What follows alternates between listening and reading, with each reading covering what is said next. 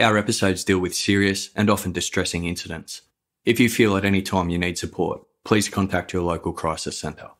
For suggested phone numbers for confidential support, please see the show notes for this episode on your app or on our website.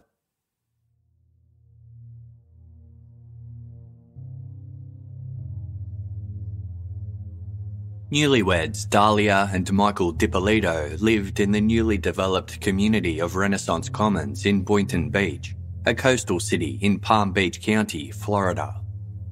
They had recently purchased a modern 3-story townhouse on a palm tree-lined street named Via de Pepe, which overlooked several canals and waterways. The beach was just a 10-minute drive away, and there were a number of restaurants, shops and cafes nearby, making the location well suited to the couple's active, cosmopolitan lifestyle. 26-year-old Dalia had recently announced she was pregnant with their first baby, and the area was ideal for raising a child. On the morning of August 5, 2009, Dalia arose early to start her day with a workout at the local gym. 38-year-old Michael usually joined her, as Dalia didn't like going alone, but 2 weeks earlier he had undergone liposuction on his lower back and was experiencing complications from the procedure that left him mostly bedridden. Dalia promised to stop at Starbucks to pick up a coffee for Michael on her way home. Just before 6 a.m, she left the house in her husband's Chevy Tahoe SUV and drove to the LA fitness gym 1 mile from their home. At 6:33 a.m, while at the gym, Dalia noticed a missed call on her mobile phone from an unknown number. The caller had left a voice message 12 minutes earlier, stating, "This is Sergeant Frank Ranzi, Boynton Beach Police Department, Detective Division. I need you to call me as soon as you can, ma'am. It's urgent. Thank you." Dalia called Sergeant Ranzi back, and he instructed her to return to her residence immediately, saying, "It involves your husband. There's been an incident. I'll tell you everything you need to know when you get here." Dalia quickly left the gym and made her way home. As she turned into Via de Pepe, she found the street was abuzz with police cars and camera crews. Her property was cordoned off with crime scene tape, and its front door was wide open and covered with fingerprint powder, as forensic investigators milled about taking photographs. Sergeant Ranzi informed Dalia that there had been reports of a disturbance with shots being fired, and that her husband Michael had been killed. Dalia burst into tears and cried out "no" repeatedly, collapsing into Sergeant Ranzi's arms. As he attempted to calm her down, she begged to be taken to Michael's body. Another officer escorted the distraught Dalia into a police vehicle to be taken to the station so that she could assist with their investigation.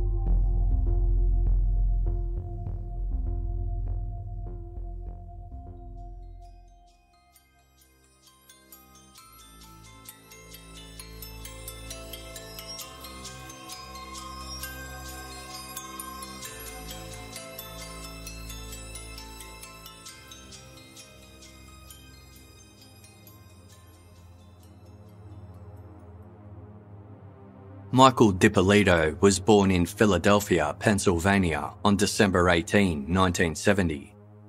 Both of his parents struggled with a drug addiction, which led to Michael being raised by his grandparents.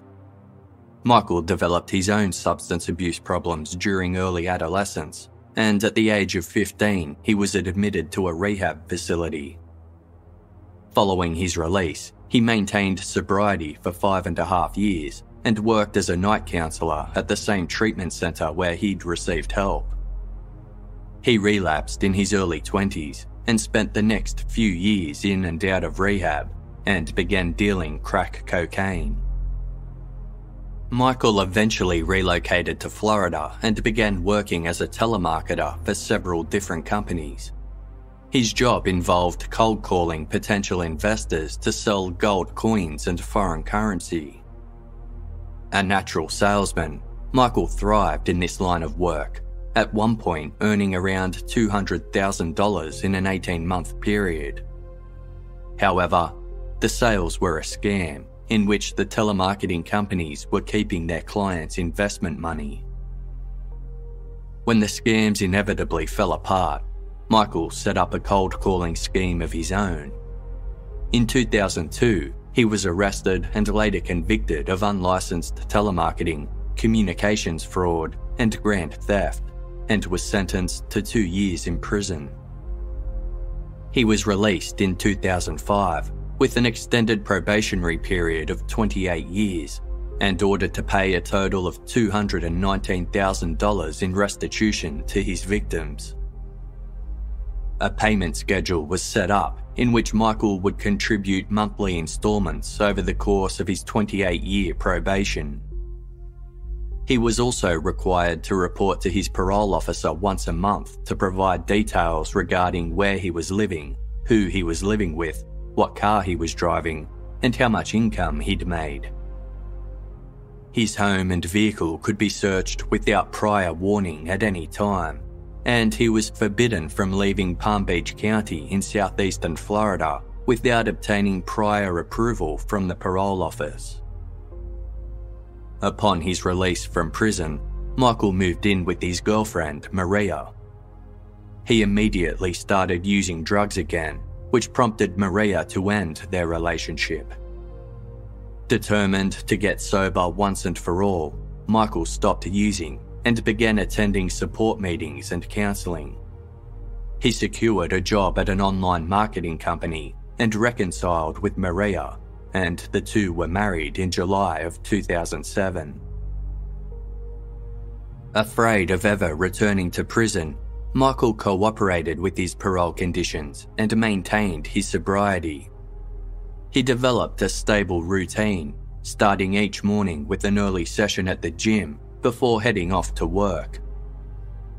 In late 2007, he started his own online marketing company, Mad Media, which sold ad banners and search engine optimization services to help clients direct more traffic to their websites. The company's initial success was hindered by the global financial crisis of 2008, but Mad Media turned a decent profit regardless and afforded Michael a comfortable lifestyle that catered to his expensive tastes. By October of 2008, his marriage had started crumbling. Maria was out of town when a colleague introduced him to Eros.com, a website that advertised sex work services. As detailed in the book Poison Candy by Elizabeth Parker, Michael contacted a sex worker named Dalia Muhammad, and the two organised to meet that evening. Michael was immediately attracted to Dalia, who was the daughter of Peruvian and Egyptian parents. She was born in New York, but raised in Boynton Beach along with her younger brother and sister. Her parents had divorced when she was 17, after which she lost contact with her father, but maintained a close relationship with her mother, 2 siblings, and her mother's extended family. At the age of 19, Dalia started sex work and spent several years running massage parlours in South Florida and California. She was also a licensed real estate agent and worked part-time as a realtor. Michael and Dalia had a lot in common and instantly hit it off. Michael employed her services again the following day, and Dalia chose to spend the night free of charge. The pair commenced a whirlwind romance, and at the end of October, Michael filed to divorce Maria. 2 months later, he spontaneously proposed to Dalia. She happily accepted, and Michael bought her a $26,000 diamond engagement ring to make it official. Michael's divorce from Maria was finalised on January 28, 2009. That same day, He withdrew $238,000 in cash from his safety deposit box and used it to purchase the Renaissance Commons townhouse for himself, Dalia, and their 2 dogs. Dalia was the realtor responsible for the transaction and also received a commission for the sale. 5 days later, the couple were married in a registry office ceremony. Michael started running his business from home, while Dalia mostly lived a life of leisure, leaving to show houses a few times a week. The Dippolitos spent weekends visiting one another's families, watching movies, and going to the beach. They dreamed of travelling, but were restricted by the terms of Michael's probation, which became a source of much frustration. In early 2009, the couple began having a number of brushes with the law, which added to their grievances. In early March, Michael's probation officer received 3 anonymous phone calls from a concerned neighbour who claimed that Michael was dealing steroids and ecstasy from his townhouse. A team of 10 officers searched the Dippolito's home, but found nothing to support the claim. On March 16, police received an anonymous phone call from a woman who reported someone was dealing drugs out of a grey Chevy Tahoe SUV in the parking lot of the Ritz-Carlton Hotel in Manalapan, roughly 6 miles from the Dippolito's home. Police were dispatched to the area, where they learned that the vehicle belonged to Michael Dippolito, who had spent the weekend at the hotel with Dalia. Michael insisted he had nothing to hide and permitted the police to search his car, where they found nothing of interest. On March 29, a specialist narcotics team was dispatched to the City Place shopping centre in West Palm Beach. They had received an anonymous tip-off that a large amount of drugs were being held in a Chevy Tahoe SUV parked in the mall's underground garage. Michael had parked his car there while he went shopping at the centre with Dalia. When the couple returned to the Chevy and learned of the tip-off, Michael became visibly upset, but was polite and cooperative. With the help of a specially trained police dog, the narcotics team found a cigarette box underneath the vehicle's spare tyre, which held a small amount of cocaine. In Florida, possession of cocaine is a felony offence, making the discovery an automatic violation of Michael's probation. He broke down in tears, telling police he had been sober for 6 years and had no idea the cocaine was there. Offering a possible explanation, he said his ex-wife Maria may have planted the drugs in a bid to get him in trouble given their recent divorce. Officer Mary Hooper, who was leading the search, believed Michael was being sincere, later stating, "As a matter of fact, I thought he was just as shocked as we were when we found it." Subsequently, Michael was free to go. 4 days later, 2 officers from the Boynton Beach Police Department were dispatched to the Dippolito's home after receiving an anonymous call from a neighbour who claimed the couple had been yelling all night.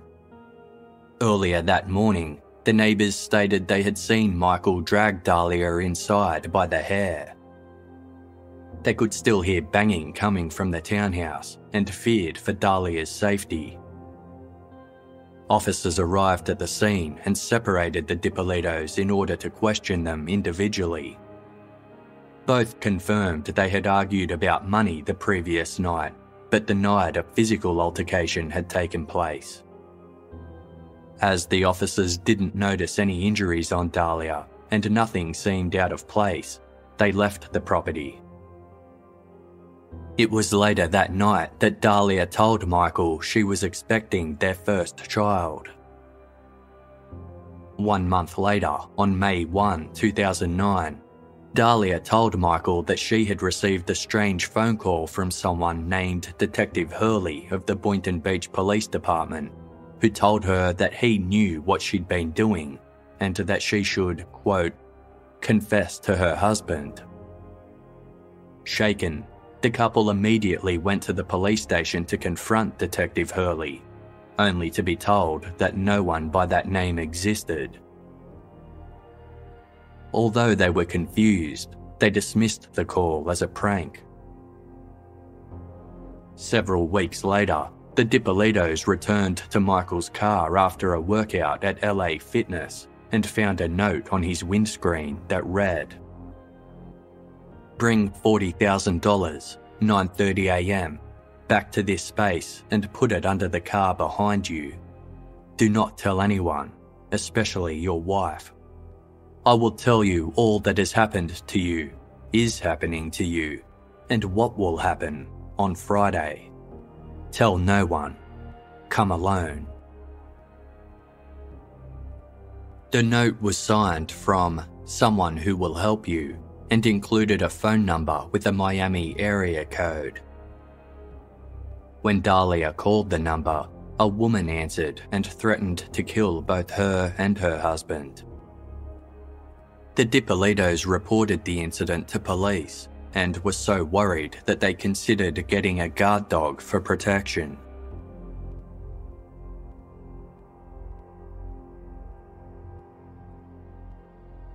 Michael was eager to be free of his probation once and for all. He hired a lawyer who successfully brokered an agreement that his probation would be terminated if he could pay the remaining $191,000 he owed in restitution. Dalia offered to contribute $91,000, and Michael paid her the remaining $100,000 so that she could transfer the full amount to his lawyer in one transaction. Dalia provided Michael with a receipt confirming the transfer had been made via an account in the Cayman Islands, but the receipt also showed the transaction had been reversed.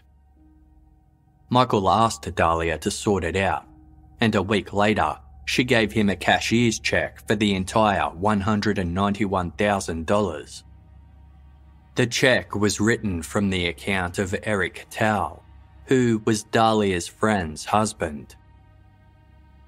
Dalia explained to Michael that it was quicker for Eric to write the check instead of waiting for the reversed transaction from the Cayman Islands to clear.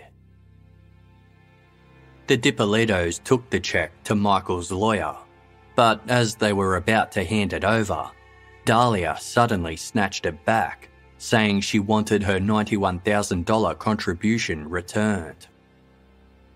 Desperate to have the issue resolved, Michael drove to his safety deposit box and withdrew the last of his money, which amounted to $140,000 in cash and cashier's checks.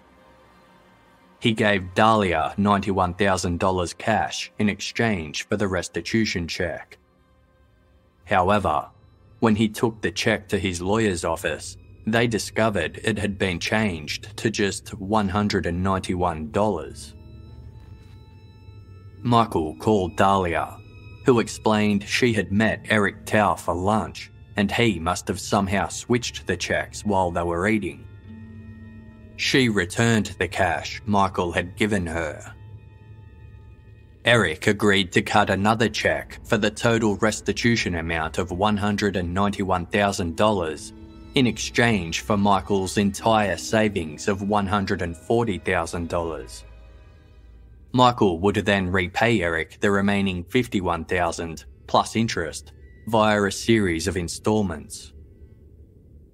The Dippolitos returned to Michael's lawyer's office with Eric's new check, only to be informed that another attorney had just sent a fax advising there was a lien over Michael's townhouse that gave Eric rightful possession of the property until Michael had cleared his debt. Frustrated by the ongoing complexities in what was supposed to be a simple and straightforward job, the lawyer fired Michael as a client. Michael met with a new lawyer that same afternoon, but as the check was made out to the previous law firm, his new lawyer was unable to accept it. Eric said that he couldn't draw a new cheque as his accounts had been frozen due to his recent unusually high activity. He promised to have a new cheque delivered as soon as his accounts were back in action, but Michael never heard from him again. Eric later denied ever receiving any money from Michael, aside from $30,000 in cashier's cheques, which he claimed to have returned to Dalia. On April 2, Michael considered selling the townhouse to pay his restitution money, but Dalia was against the idea, telling Michael they had bigger things to worry about now that she was pregnant. Dalia spent the next few months preparing for the baby by reading parenting books, debating possible names, and attending regular doctor's appointments.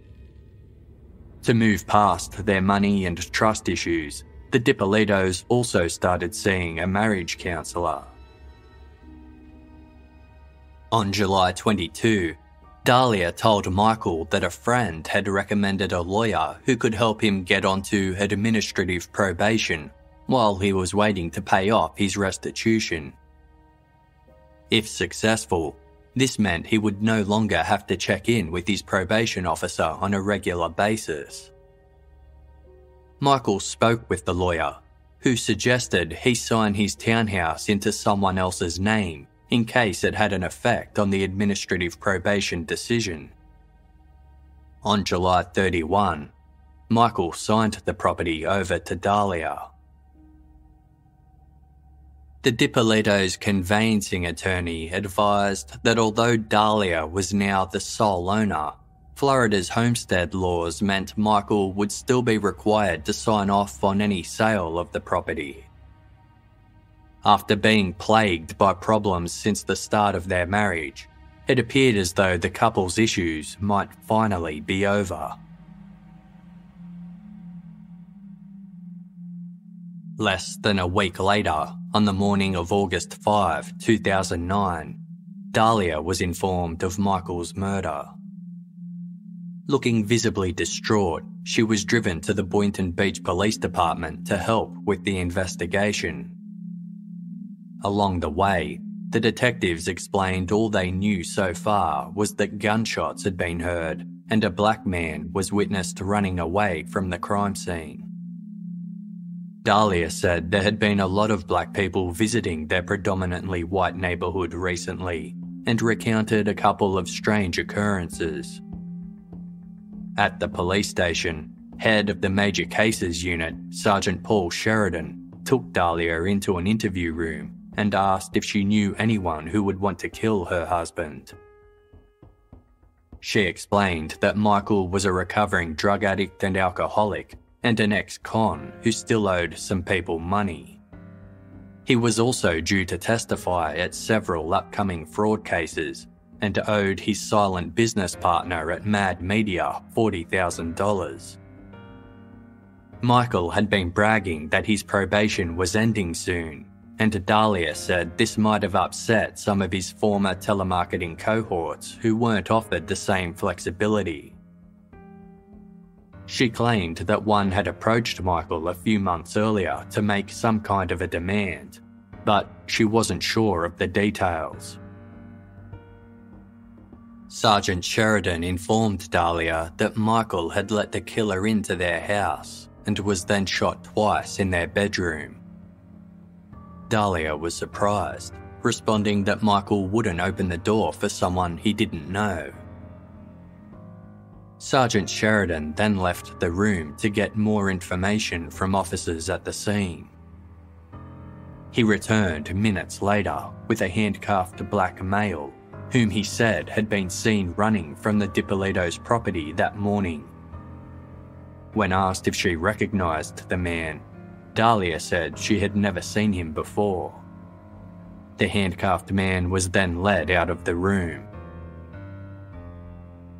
Sergeant Sheridan silently stared at Dalia for several seconds and then informed her, "You're going to jail today for solicitation for murder.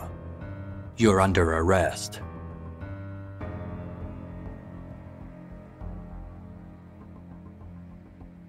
For the past 8 years, Dalia had been having an on and off affair with 29-year-old married convenience store owner Mohammed Shahada. At the time of her marriage to Michael Dippolito in February of 2009, she and Mohammed had taken a break from their relationship. On March 17, 2 days after Michael's car was searched at the Ritz-Carlton Hotel, Dalia reached out to the now separated Mohammed and told him that her new husband was abusive. Mohammed gave her the phone number of a police officer named Robert Wilson, whom Dalia contacted. She explained that her husband was violent and that she feared for her life. As Dalia was outside of Officer Wilson's jurisdiction, he told her she would have to report her concerns to the Boynton Beach Police Department if she wanted to launch a domestic abuse investigation. The following day, Dalia and Mohammed met up for the first time since her marriage to Michael. She surprised him with a gift of a $38,000 Range Rover, which she had paid for in cash. Dalia registered the vehicle in Mohammed's name, confessing that she had used some of Michael's restitution money to pay for it. Around the same time, she asked if Mohammed could help her obtain a fake Western Union slip through the money service he ran at his convenience store. He refused, as he was audited monthly by the Inland Revenue Service. Instead, he helped Dalia create an artificial receipt using a bank wire form that had been faxed from a bank in the Cayman Islands. In late March, Dalia and Mohammed met at Urban Wear, a clothing store in Riviera Beach owned by Mohammed's cousin. The store was frequented by members of the Buck Wild gang, an organised crime group known to terrorise the area. Dalia loudly asked if Mohammed knew anyone who could kill her husband, and some of the gang members overheard and offered their services. Dalia offered to pay a large sum of cash or hand over Mohammed's new Range Rover in return. She then got into a car with some of the gang members and drove them past her townhouse to show them where she lived. Given there were a number of cameras, motion detectors and alarms throughout the neighbourhood, the Buck Wild gang deduced it would be a difficult job to pull off. A few days later, Mohammed received a phone call from one of the gang members who asked if Dalia was legitimate. Mohammed warned them not to take the job, as Dalia was already speaking to a police officer regarding her violent husband, and it was therefore too risky. The gang backed off, and Mohammed sold the Range Rover back to the dealership, afraid that it would make him too conspicuous to the gang. He used the money from the sale to pay for his divorce lawyer and took his daughter to Israel for a holiday. When he returned on June 20, 2009, he met up with Dalia, who revealed that she had attempted to have Michael's probation violated by planting drugs in his car when they were staying at the Ritz-Carlton Hotel. She had hidden the drugs in his gas cap and then called the police, but they didn't find them during their search. She also told Mohammed she was trying to figure out how to get the townhouse signed into her name.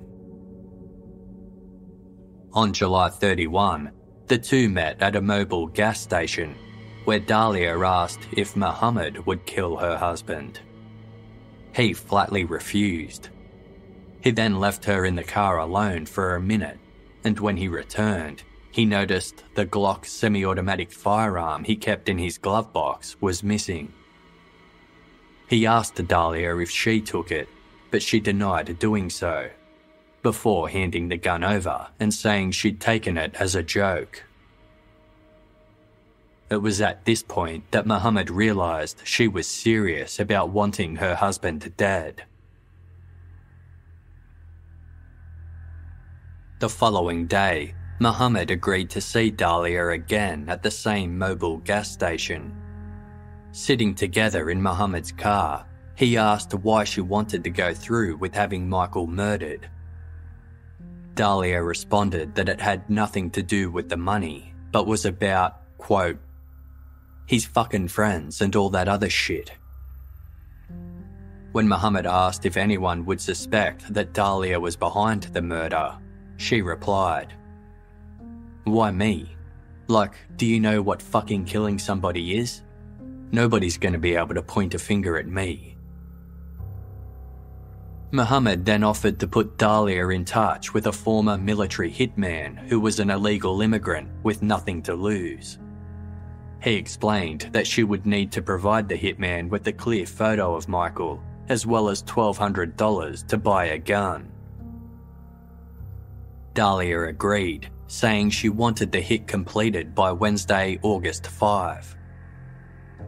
Muhammad reassured her it would be done by then, as the hitman was scheduled to fly to Costa Rica on Thursday, August 6. Dalia counted out $1,200 from a wad of cash she had in her handbag and handed it to Muhammad. She also offered to give him $20,000 once the hit was done.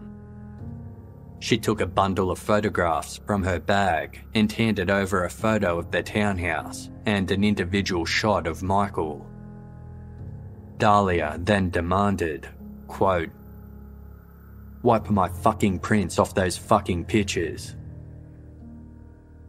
When she asked if Muhammad was sure that everything was okay, he stated, "No, I'm not sure, because you're planning a murder." In response, Dalia told him to smile.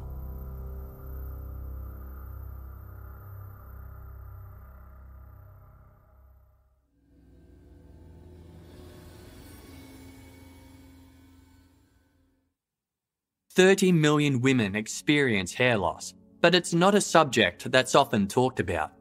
That's why going through it yourself can feel lonely and frustrating. In a time where self-care is more important than ever, now is an opportunity to skip the styling tools and chemicals and focus more on better hair growth from within. Nutrafol is formulated with potent botanicals to help you grow hair as strong as you are, and it's 100% drug-free. 77% of women who've used Nutrafol noticed improvements in just 90 days. Casefile's designer, Paulina, recently took Nutrafol's quick and easy online hair wellness quiz and received a 3-month supply of Nutrafol recommended for her needs. She started taking Nutrafol daily and can't wait to share the results with us. You can grow thicker, healthier hair and support our show by going to Nutrafol.com and using promo code CASEFILE to get 20% off. This is their best offer available anywhere. Plus, free shipping on every order. Get 20% off at Nutrafol.com, promo code CASEFILE. Their best offer anywhere? 20% off at Nutrafol.com, spelled Nutrafol.com, promo code CASEFILE. For hair as strong as you are. What's the number one sign of a bad home security system? One that's so complicated you never use it. This is exactly the type of security system SimpliSafe has spent a decade fighting against. They believe that simple is safer, and it's exactly why SimpliSafe is the home security for right now, when feeling safe at home is so important. SimpliSafe was designed to be easy to use while also protecting your entire home 24/7. All you need to do is order the system online at the click of a button, open the box that arrives at your doorstep, place the sensors, and plug it in. Then your home is protected around the clock. No technicians or salespeople need to visit and disrupt your house. SimpliSafe was named Best Overall Home Security of 2020 by the US News and World Report, and their 24/7 professional monitoring and emergency dispatch starts at just 50 cents a day. Head to simplysafe.com/casefile and get free shipping and a 60-day money-back guarantee. That's simplysafe.com/casefile to make sure they know that our show sent you. Getting in shape doesn't have to be about losing a specific amount of weight or a magic number on the scale. It's about building healthier habits and feeling great about yourself.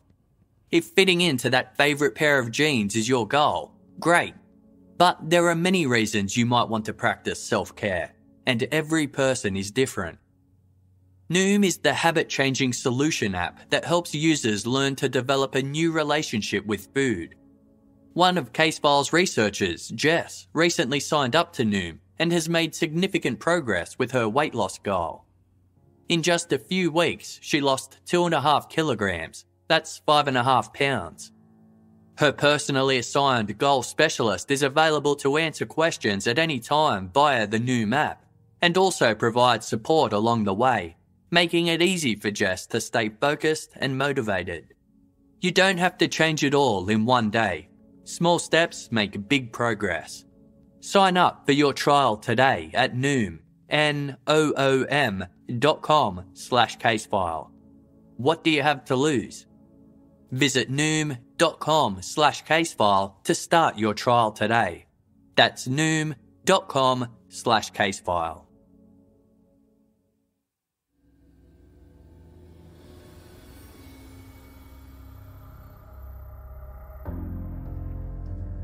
What Dalia didn't know was that after she had first asked Mohammed to kill Michael, he had gone to the Boynton Beach Police Department to report that he was having an affair with a woman who was threatening to kill her husband. As Mohammed was unsure of Dalia's new married name, address, or any details about Michael, the police doubted his story. They only agreed to investigate on the condition that Mohammed act as a confidential informant. He was concerned that he would be outed as a snitch to the Buck Wild gang, but he eventually succumbed to the pressure to cooperate. The detectives wanted Mohammed to wear a wire to his meeting with Dalia on August 1, but he said it would be risky as she would likely perform oral sex on him. Instead, detectives fitted Mohammed's vehicle with a pinhole video camera and a covert listening device, which allowed them to hear the conversation in real time. They recorded Dalia as she agreed to Mohammed's offer to hire a former military hitman and handed over the photographs and initial payment. This meeting also provided police with the opportunity to run Dalia's license plates through their system in order to confirm her husband's identity. On Monday, August 3, an undercover officer from Boynton Beach Police Department's Community Action Team called Dalia to pose as the hitman. Officer Widdy Jean was selected for the role because he was a black man with cornrows in his hair, which likely matched the image Dalia had of a hitman based on her previous encounters with the Buck Wild gang. Officer Jean told Dalia he was driving up from Miami and would call again to arrange a place to meet once he was closer. He also requested an upfront payment of $3,000, as well as a key to Dalia's house. After the call ended, Dalia phoned Mohammed to complain about the increased fee and said she was worried the hitman would rob her house. Shortly after 4 p.m, Officer Jean called Dalia and asked her to meet him in the parking lot of a CVS pharmacy on North Military Trail in West Palm Beach. Unbeknownst to her, his red Chrysler convertible was fitted with audio and video recording devices and being surveilled by a team of officers. Mohammed and Dalia drove to the meeting spot, and Dalia got into Officer Jean's convertible while Mohammed waited outside the car. Officer Jean asked Dalia for the money, her house key, and alarm codes. She told him she didn't bring any cash with her and would have to pay after the hit was done. Officer Jean agreed, but increased the price to $7,000. Dalia assured him she was good for the money because, quote, "That's the kind of person I am."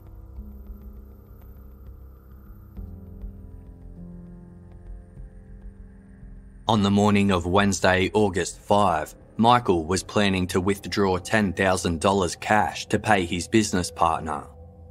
Dalia and Officer Jean agreed that the hit should be carried out then and made to look like a botched robbery, with Dalia suggesting that Officer Jean keep the money as his payment.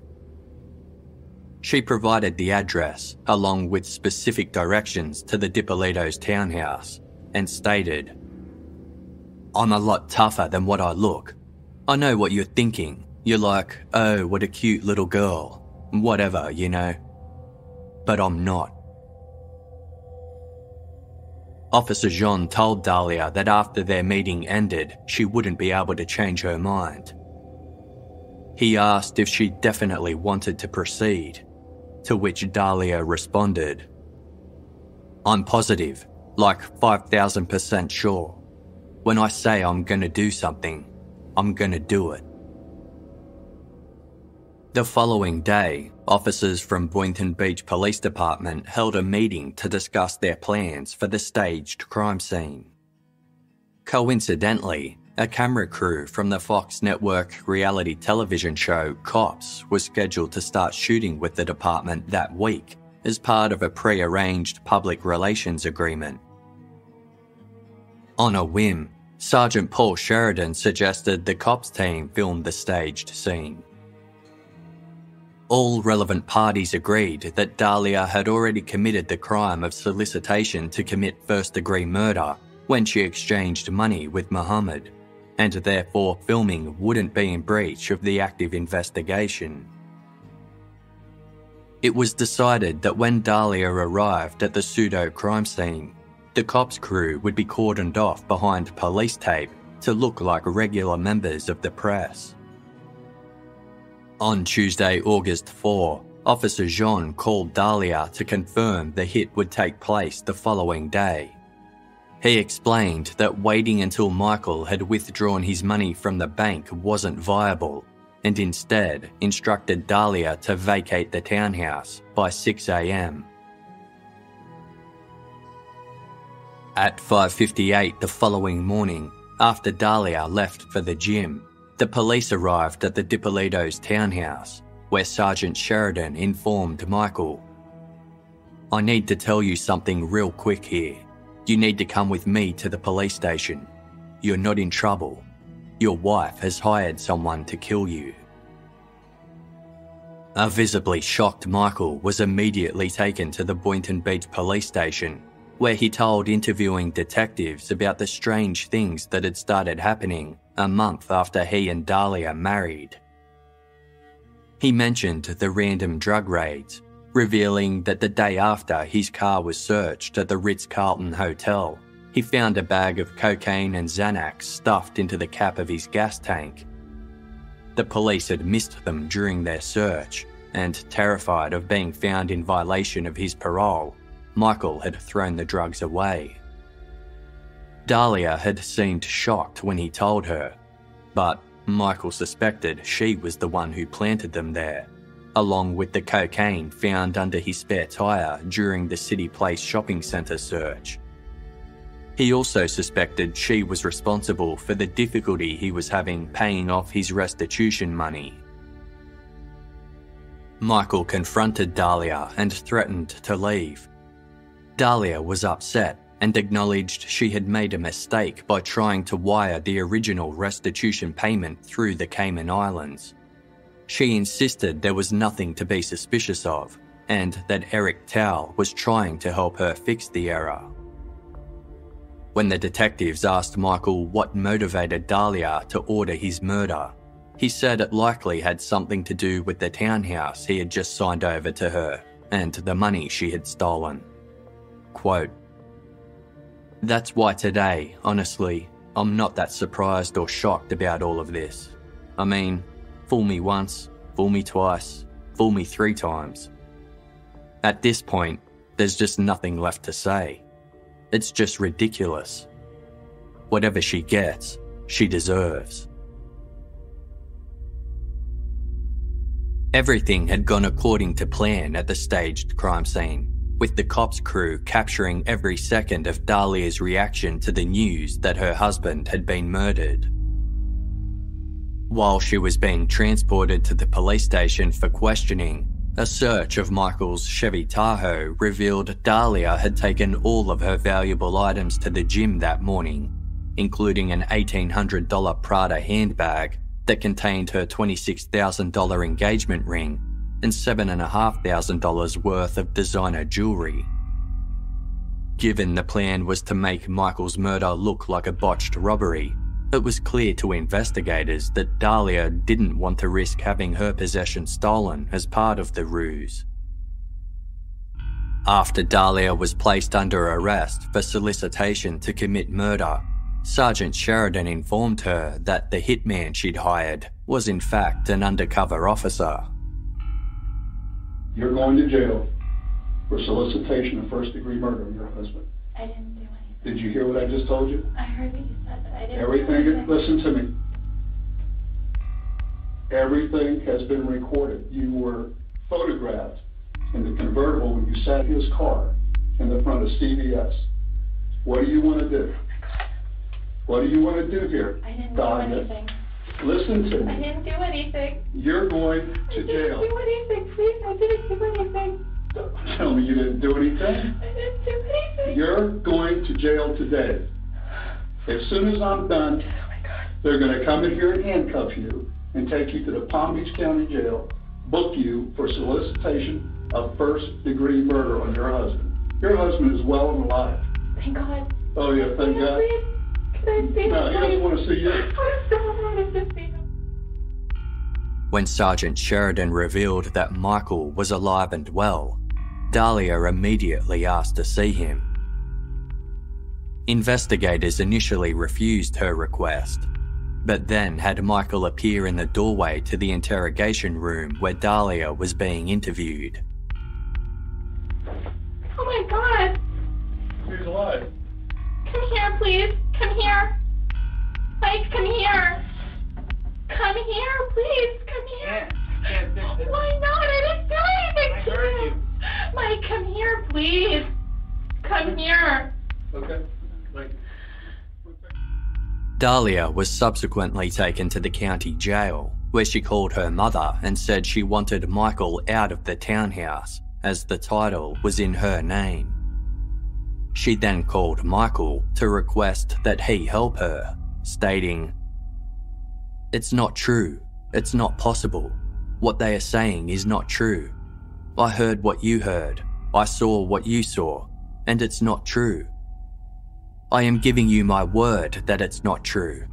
How can you believe that? Please help me." Michael said he would help her if she agreed to sign the townhouse back to him. Dalia refused, to which Michael responded, quote, "I just offered to help you, and you have the balls to say no to me. You just said fuck you to me, which is hilarious considering what happened today." When Dalia was first taken in for questioning, she had signed a document which Sergeant Sheridan explained was a form consenting to their interview being videotaped. In reality, it was a waiver allowing the footage of Dalia to appear on an episode of Cops. On the day of her arrest, the Boynton Beach Police Department released the clip of the fake crime scene to YouTube, and the story quickly went viral. Michael was immediately inundated with media attention, with hundreds of reporters calling to ask for his story and comments. In an attempt to satisfy the media and public, he agreed to make an exclusive, unpaid appearance on the NBC's The Today Show. The interview took place on August 10, during which Michael described his disbelief upon being told about Dalia's plan and the discomfort he felt when watching her police interview from the next room. He also noted that Dalia had appeared completely normal on the morning his murder was scheduled to take place. Michael thanked the Boynton Beach Police Department for their actions, saying, "Everybody says how lucky you are to be where you're at. and it honestly hasn't sunk in yet. I still don't get what's really happened. It's just a very strange situation." That same day, Mohammed Shahada told the police that Dalia had previously confessed to attempting to poison Michael. On July 22, 2009, while Michael was recovering from his liposuction procedure, Dalia went to Starbucks to buy him a chai iced tea and replaced half of the beverage with a colourless, odourless brand of antifreeze. She had hoped Michael wouldn't notice anything unusual about the tea, but he immediately spat it out, telling her it tasted like gasoline. Michael recalled this incident, explaining he had assumed the foul taste was due to some sort of tea concentrate at the bottom of the cup. For 10 days afterwards, he suffered from diarrhea, stomach cramps and mouth ulcers, which he had attributed to after effects of the liposuction. When he later told his surgeon about the strange symptoms, he was informed they were unrelated to the procedure, so Michael had put it down to food poisoning. On November 20, 2009, Michael made another appearance on the Today Show. By this point, he had seen more of the covert police recordings and told host Matt Lauer, quote, "Watching it, it's kind of like she's ordering a cheese sandwich, asking someone to kill me. I thought I was starting a family with this girl, and to see this is just, I can't even put it into words. I'm just very disappointed and in utter disbelief."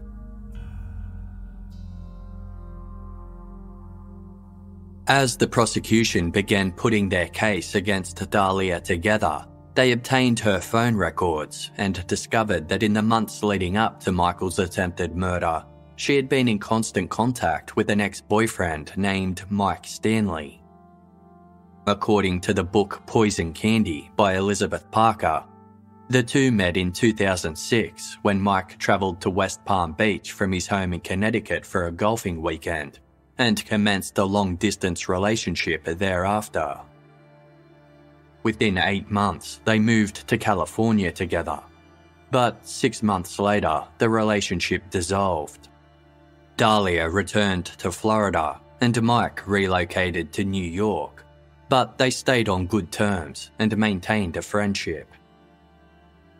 Dalia's phone records revealed that in mid-2009, she reached out to Mike Stanley to say she was still in love with him and wanted to be with him. Mike reciprocated her feelings, and the two began messaging each other around the clock. Dalia treated Mike as her confidant, admitting that she was lying to her husband about being pregnant. On one occasion, she sent Mike a text message asking him to call and pretend to be her doctor, because she had lied to Michael about missing an appointment. 1 week later, she sent Mike Stanley a message which read, "Soulmates is what we are. We are meant to be together. Do you know I have baby names picked out? I want your child in me." On July 20, Dalia texted Mike Stanley her husband's social security number and bank account details, and instructed him to call the Department of Treasury to try to have Michael's business account frozen. Her aim was to prevent her husband from paying the restitution money and therefore freeing himself from probation. Dalia wrote, "Michael's so full of shit and ungrateful. Crying broke with $100,000 in the bank, a nice house, cars. So what if he's on probation? He's been on it for 5 years. An arse. I love you. Can't wait to have the Treasury drain him. I really hope they can freeze his account." Mike and Dalia began discussing ways they could convince Michael to sign the townhouse over to Dalia, and how planting drugs in his car might get his parole revoked. On July 21, Dalia texted Mike saying, "I love you. Just want my life with you. Let's get this motherfucker arrested. I am so tired of his shit. We need to strategize the drugs. Baby, we need to make this happen, with his arrest by the weekend.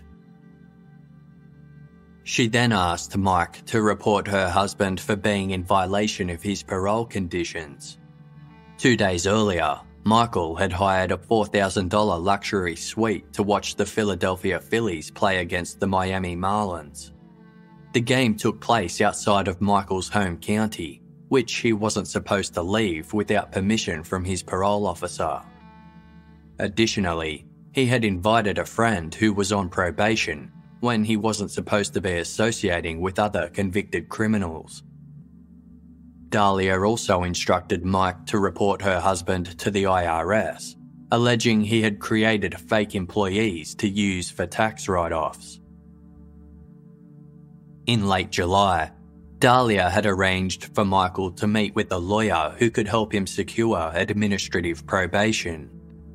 It was during this meeting that Michael was advised to sign the townhouse over to his wife, which he did. When the prosecution looked through Dalia's phone records, they discovered that she had in fact organised for Mike Stanley to pose as the lawyer to trick Michael into signing the townhouse over. She had also convinced her mother to organise for a professional-looking man to meet the Dippolitos at the courthouse to play the role of the lawyer's fake paralegal in exchange for $500. Her mother had agreed and assigned the task to a friend.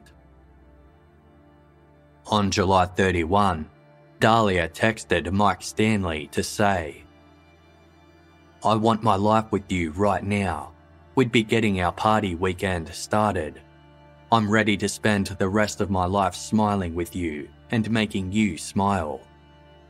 We're soulmates, me and you forever." It was later that same day that she met with Muhammad Shahada to discuss her plans for killing her husband.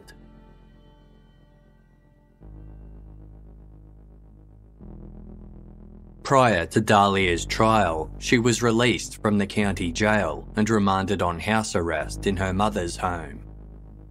On April 25, 2011, the trial began in the Palm Beach County Court, with the Judge Jeffrey Colbath presiding. In a pre-trial ruling, several details were deemed inadmissible, including Dalia's history as a sex worker, her false pregnancy claims, and her alleged attempt to poison Michael Dippolito with antifreeze.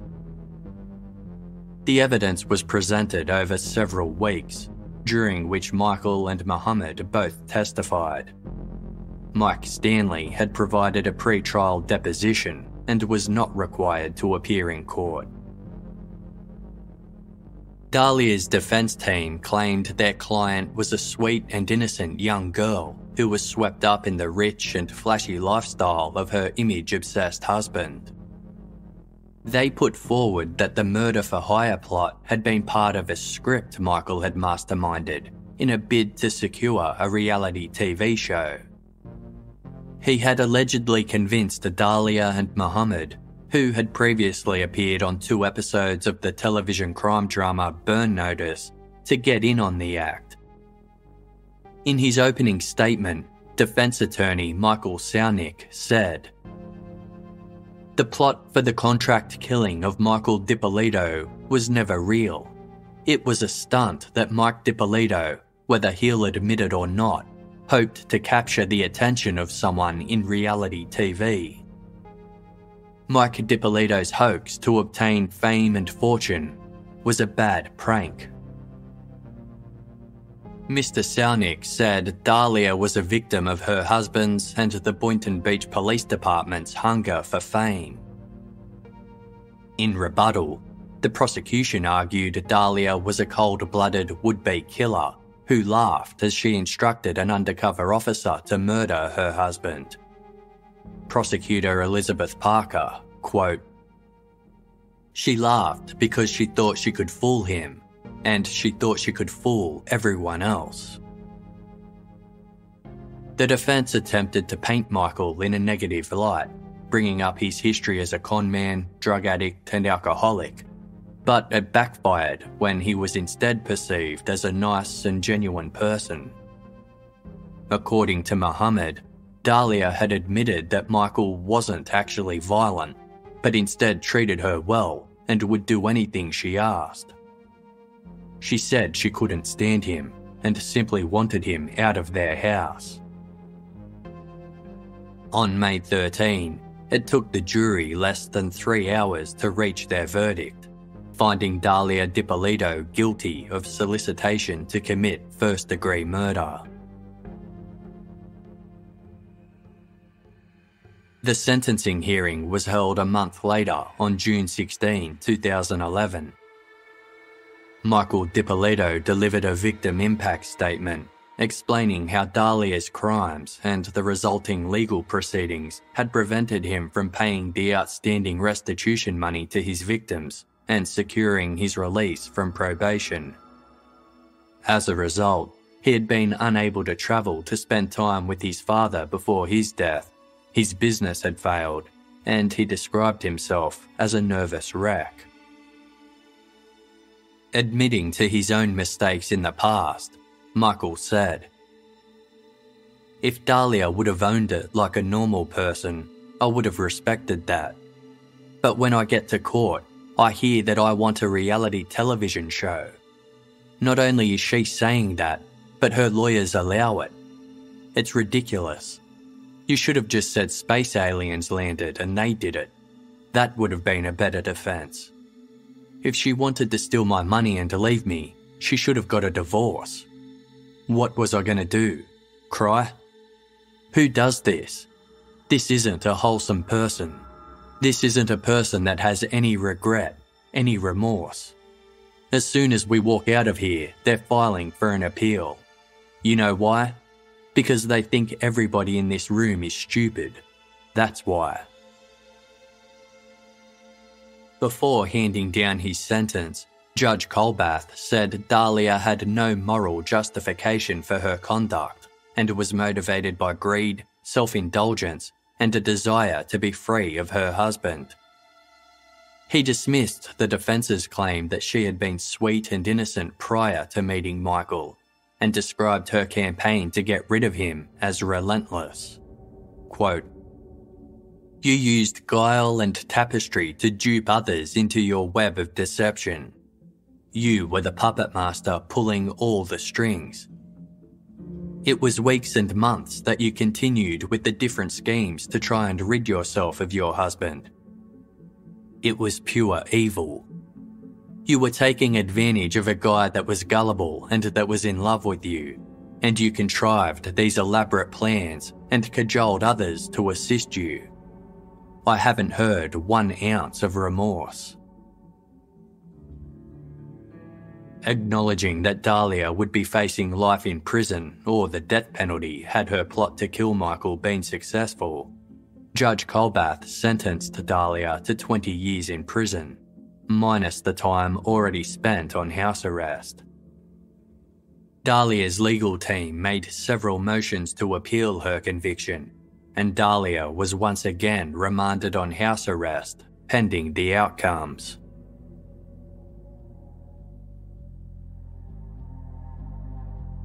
In October of 2011, the Palm Beach County Family Court officially finalised Michael and Dalia's divorce.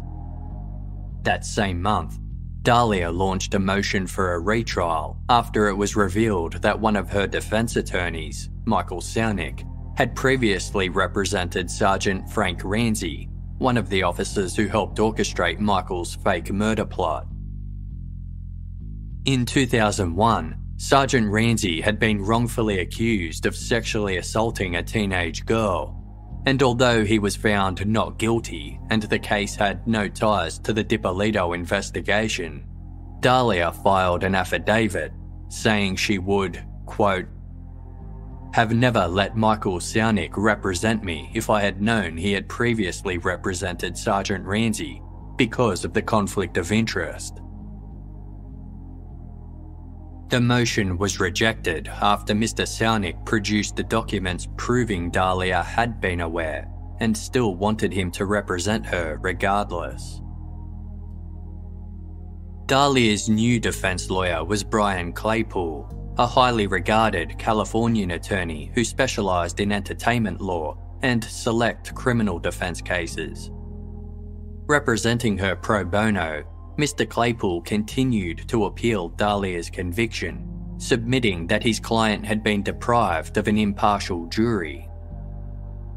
During jury selection for the trial, one of the jurors openly mentioned having read that Dalia had tried to poison Michael with antifreeze, an allegation that had already been deemed inadmissible at trial.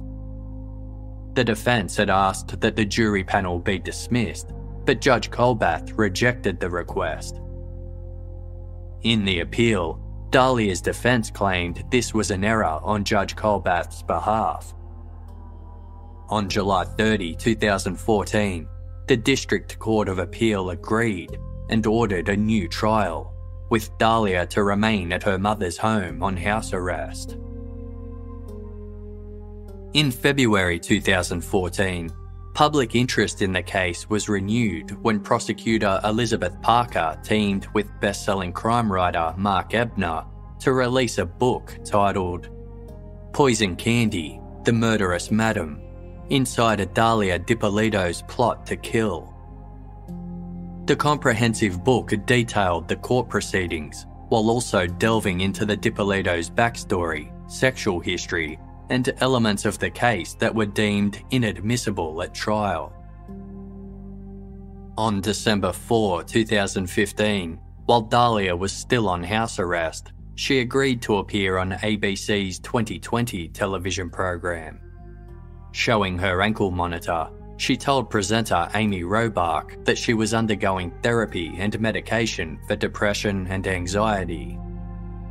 She said her newfound religious faith was getting her through each day and that she listened to worship music as an escape. She flatly denied ever hiring a hitman to kill her husband, maintaining it had all been a scheme to get a reality television deal. She insisted that she only went along with it because Mohammed Shahada had threatened to hurt her and her family otherwise. She also claimed the text messages sent from her phone to her ex-boyfriend Mike Stanley had actually been sent by Michael Dippolito. She denied knowing that Michael was a convicted felon until after they were married, and that although she had loved him during their marriage, she now wished they had never met. When asked to describe herself in 3 words, Dalia responded, understanding, sweet, and compassionate. In a separate interview for the program, Michael asserted that Dalia knew all about his criminal past, former drug use, prison time, and probation from the get-go. In response to Dalia's comment that she wished they had never met, Michael said, "Oh, I feel the same way. I wish I would have made a left and not a right. Trust me." When asked to describe his ex-wife in 3 words, he said, liar, liar, and liar.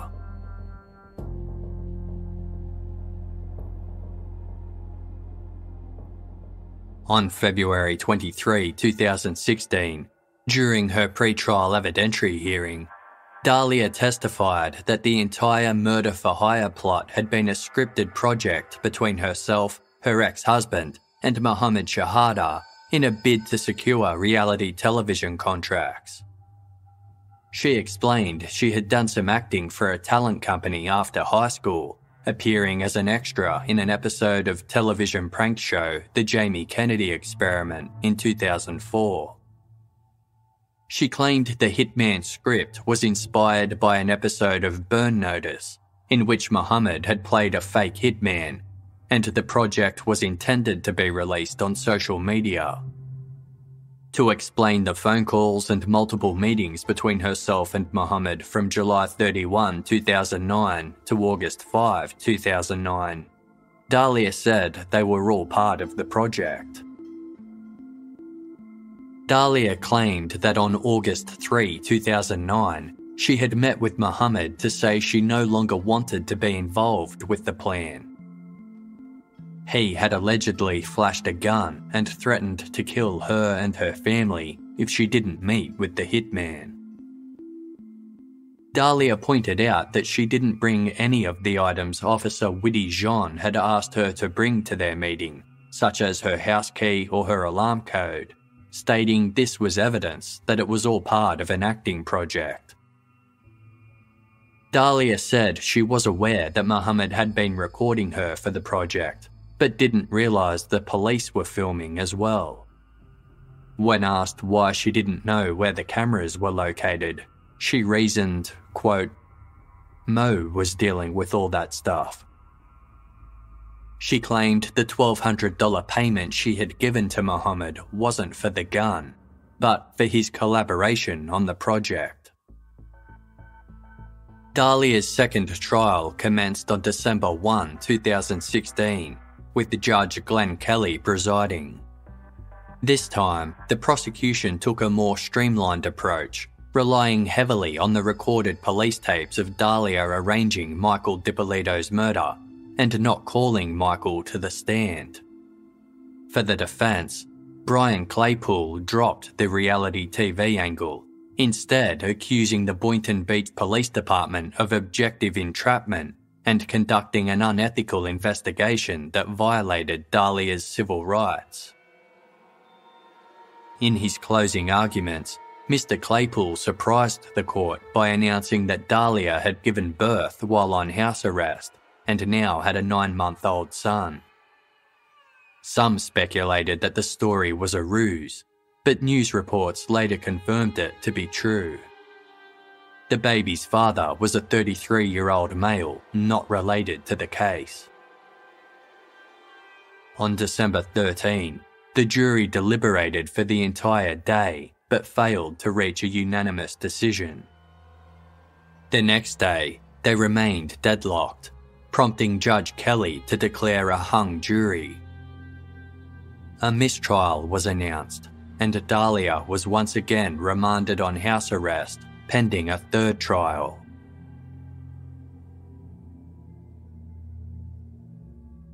The third trial began 6 months later, on June 8, 2017, once again presided by Judge Kelly. The defence stuck with their recent strategy of criticising the conduct of the Boynton Beach Police Department, but the prosecution reverted to the aggressive approach employed in Dalia's first trial, calling Michael Dippolito back to the witness stand. This time, the jury took just 90 minutes to reach a unanimous decision, finding Dalia Dippolito guilty of solicitation to commit first-degree murder. Sentencing was held on July 21, 2017, during which Michael provided a second victim impact statement. Quote, "We have been here 8 years, and I will be honest with you, if I could hit a button and make this disappear, I would. But I realise that's not life. We are still sitting here acting like this girl didn't do this. It's amazing. It just blows me away. Like, I can't even believe it. It affected my life. My mum's half a nut job over this. Probably cost me a few $100,000. I have lost business over this. I almost was thrown in jail from her trying to violate my probation. The girl tried killing me probably 3 or 4 times, handed me an iced tea with antifreeze in it, smiled at me. It just spins around like a fan. You just can't get away from it." Judge Kelly criticised some aspects of the Boynton Beach Police Department's conduct, but concluded that their investigation had ultimately saved Michael's life. He also noted that Michael was an innocent victim whose ordeal had been drawn out for more than 8 years of legal proceedings. Taking into account Dalia's newfound faith, the intrusive publicity surrounding the case, and the time she'd already spent on house arrest, Judge Kelly upheld Dalia's original sentence of 20 years in prison, with credit for 4 of the 8 years she'd been on remand. She was immediately taken into custody and refused bail pending her further appeals. In 2017, it was reported that Michael Dippolito was engaged to a woman whom he had met at a restaurant. Talking about the relationship in an interview with Inside Edition, Michael remarked, "It's nice. Sometimes it's hard to accept something this good is happening to you." They purchased a house together in Boynton Beach, and Michael now runs a real estate agency. On June 5, 2017, he paid the outstanding $122,000 of his restitution in the Broward County Court, officially making him a free man. After both the District Court and the Supreme Court of Florida denied Dalia's appeals, her legal team petitioned the Supreme Court of the United States, the highest court in the US, to review Dalia's case. On February 21, 2020, this petition was denied, meaning Dalia had exhausted all avenues of appeal. Dalia continues to serve her prison sentence at the Lowell Correctional Institution in Marion County, Florida.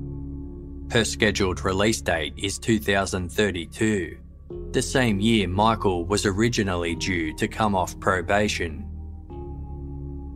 In the book Poison Candy, prosecutor Elizabeth Parker sums up the case as follows.